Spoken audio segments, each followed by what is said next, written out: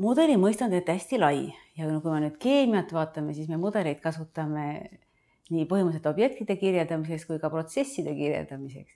Et võtke kõige lihtsam keemiline mudel on keemiline valem ju. Ega me keegi ei saa kunagi öelda, et meil on need üksikud aatomid, mis on üksteisega kuidagi nööriga seotud. Aga tegelikult me kujutame endale ette, et näiteks ühe aine molekul koosneb erinevatest aatomitest, mis on omavahel seotud ja kui me paneme selle kirja, siis te olete ka keskkooli osas ka ju õppinud, et need ongi meil põhimõtteliselt ju molekulide mudelid. See on hästi lihtne, kõik juba teavad, aga kui me nüüd räägime protsessidest, siis see on natuke keerulisemad, sest kõik need protsessid on ju liikuvad, mida me kasutame. Nii et me kasutame hästi palju sellist nagu kirjeldamist, kuidas üks või teine asi toimub ja proovime neid siis kasutada nii matemaatiliste mudelitega kui ka füüsikas kasutatavate mudelitega. No, kui me nüüd mõtleme, et mis see mudel siis tegelikult on, et mudel on ju selline kas objekti või protsessi lihtsustatud kujutis. Ja kuna meil need objektid on ju hästi keerulised, ega me nendest lõpuni kõiki tänapäeval me ju ei oska neid, me ei saa ju aru, mis kõik toimub. Ja mudelid ongi selliste protsesside lihtsustatud nagu kirjeldused.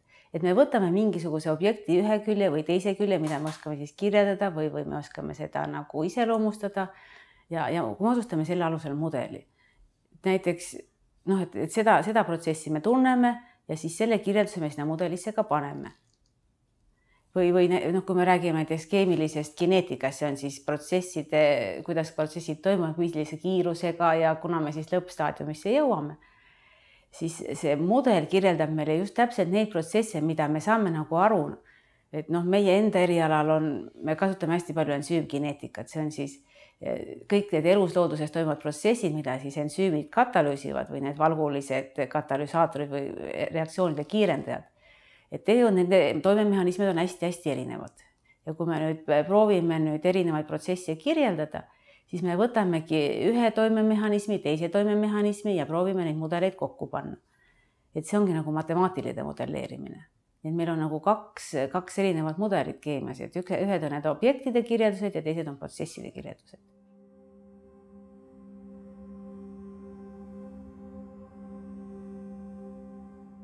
Minu kitsam eriala on siis bioanalüütiline keemia ja me töötame biosensoritega. Nii siis tekib kohe küsimus, mis see biosensor on. Et biosensor, kui nüüd lihtsalt lahti seletada, ütleme, et see on kunstliku äranina. Või siis lahti seletatud on see selline bioanalüütiline seade, millega me siis saame määrata mingisuguste erinevate ainete kontsentratsioone. Et me ei pea neid aineid nagu enne kontsentreerima ja puhastama ja kuskilt lahusest välja tooma, vaid me vaatamegi selle biosensoriga, näiteks paneme ta järve vette ja vaatame, milliseid konkreetseid, ütleme, kas patogeene või erinevaid keemilisi komponente seal võiks olla. Et ta tunneb ära hästi selektiivselt või hästi konkreetselt ühte ainet sellest samast erinevate ainete puljongist siis.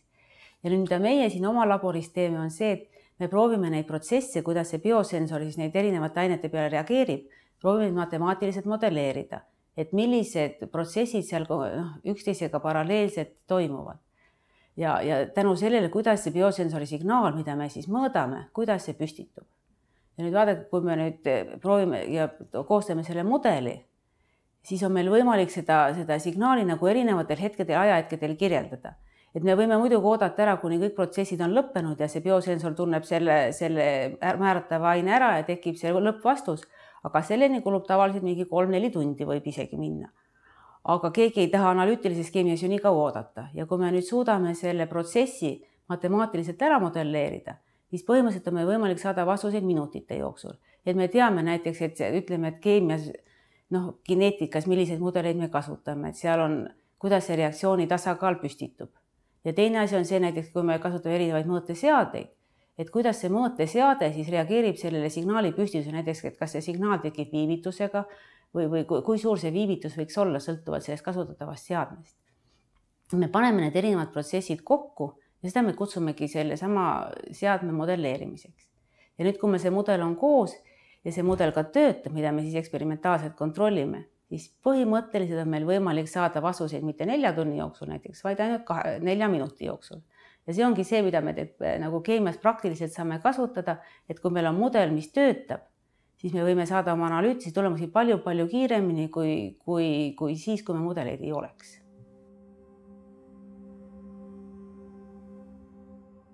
Tänu sellele mudelile me saamegi kasutada selliseid lihtsaid seadmeid teha, millega tõesti me saame minutitega vastuseid. Näiteks kõige lihtsam näide sellest on glükomeetrid. Kõik te võite apteegist vaadata ja keegi ei taha ju oodata, kui te tahate oma veresuhkrut määrata, keegi ei ole nõus ootama seda 5 tundi seda vastust. Te tahate saada võimalikult kiiresti seda. Ja see võimalikult kiiresti, alla minuti väga ei saa, aga minutiga juba vastuseid saab. See tähendab seda, et me oleme tegelikult keemilises mõttes nagu protsessi alles algusjärgus. Aga võt selle algusjärgu, kui me teame, kuidas selle algusjärgu pealt arvutada lõppsignaali, on võimalik nende ainete nagu sisaldusi välja arvutada.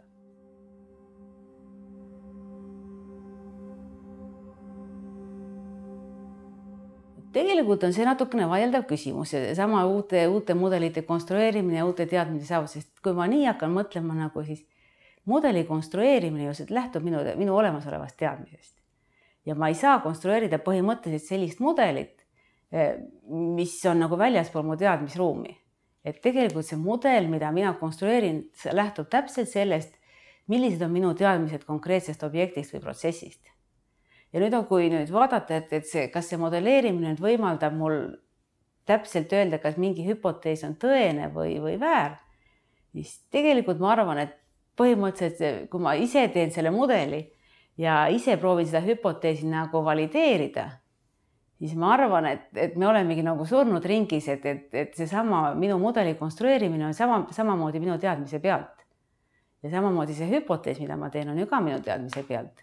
Et mina arvan näiteks, et kui ma mudeli teen, siis ma selle mudeli pealt lähtudes saangi, põhimõtteliselt peaks nagu saama alati nagu sellise teadmise, et see hüpotees, mida ma teen, on vähemalt minu arvates õige.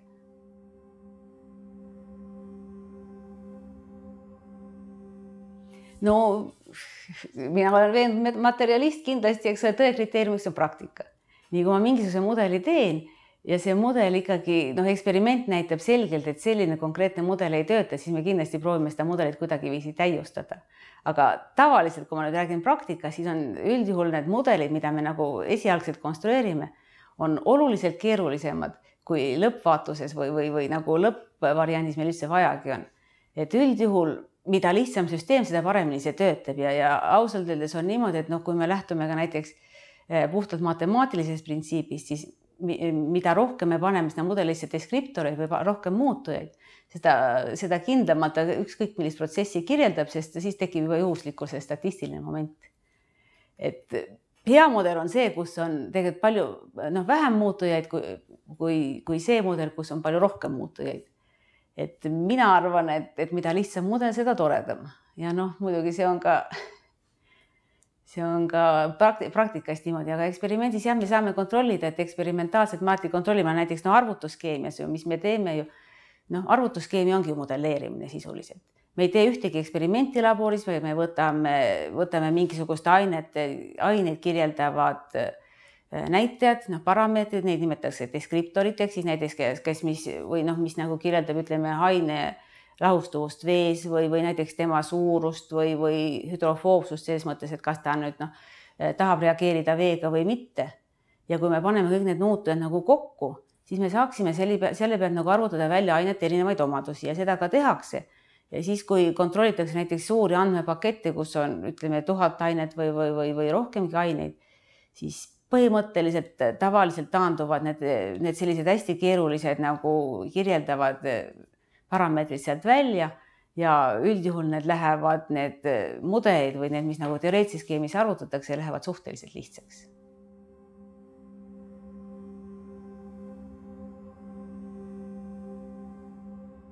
Mina tean ausalt, et kuna minu põhiharidus on keemias, aga me oleme ka väga palju puutume kokku nii füüsikaga, kui bioloogia, kui arstiteadusega, kui matemaatikaga või ma ei tea ka või millegagi. Ja väga ranged joont tõmmata vahel, et siin nüüd lõpeb füüsika ja algab keemia või algab uuesti bioloogia. Ausalt, mina ei leiagi seda, sest selles mõttes, et kõik füüsikaseadused kehtivad nii bioloogilises süsteemides kui keemilises süsteemides, kus iganes. Et põhimõtteliselt mina arvan, et vahet ei saagi väga teha, et see on nüüd füüsikamudel või see on nüüd keemiamudel või see on bioloogiamudel. ma arvan, et tegelikult erinevus on ainult selle nende mudelite keerukuse astmes, sest küll arvatakse küll, et füüsika on kõige põhjapanevam, aga tegelikult objektid on, mida rohkem me eluslooduse poole liigume, mida suuremate, kuidas ma ütlen, organismide või keerukamate süsteemide poole, seda keerulisemad on ju ka mudelid. Et kui füüsika tegeleb ainult põhimõtteliselt nagu staatiliste osakestega või me oskame neid osakesi väga hästi kirjeldada, siis keemias me molekule oskame nagu halvemini juba kirjeldada ja kui me läheme hoopis bioloogia poole peale, siis neid organisme me oskame ju veel halvemini kirjeldada. Me ei oska ju modelleerida tegelikult isegi ühte kõige lihtsamat bakterirakku, me ei oska ju modelleerida, kuidas ta täpselt töötab või millised protsessid seal toimuvad. Et ühe näiteks bioloogilise organismi, kuidas ma ütlen, eksisteerimise jaoks, seal käib ju korraga tuhandeid keemilisi reaktsioone korraga ja kuidas need reaktsioonid on omavahel kontrollitud ja kuidas nad omavahel on reguleeritud ja millistes tingimustes nad töötavad. See on ülikeeruline. Ja tegelikult, kui me läheme nagu bioloogia mudelite poole, siis me toome ju mudelitega välja just selle osa, mida me teame. Me ei saa ju tegelikult mudelisse panna seda, mida me üldse ei tea. Et me panemegi sinna, me ei ole veel nii kaugele jõudnud, et me saaksime bioloogilisi objekte kirjeldada keemiamudelitega. Aga ma arvan, et me jõuame sinna kunagi.